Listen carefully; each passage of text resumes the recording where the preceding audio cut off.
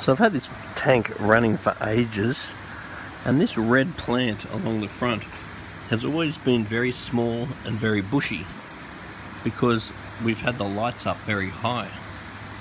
But recently, to reduce a little bit of algae, we've reduced the intensity of the light like a week or two ago, and then all of a sudden this little bushy round red plant at the front has just shot up.